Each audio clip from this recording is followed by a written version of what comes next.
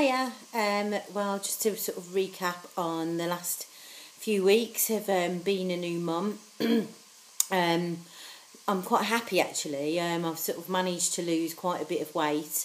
I mean, I did put 3 stone on sort of while carrying my son, and I've probably got about 3/4 of a stone to lose, which seems to be coming off gradually.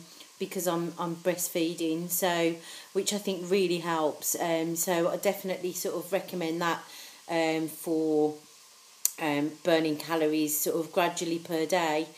My skin sort of returned back to normal, which it became quite dry and a bit spotty, which wasn't great while I was pregnant. But obviously, you know, that's because baby's, you know, taking all the nourishment from you.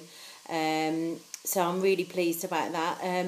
My skin looks really good. I've continued using bio oil every day, or when I can remember, you know, which seems to have really helped to sort of, you know, with the elasticity of my skin. But I used that throughout my pregnancy as well, which I think's really helped. So, you know, I'm sort of just, you know, making a conscious effort to, you know, really try and look after myself now.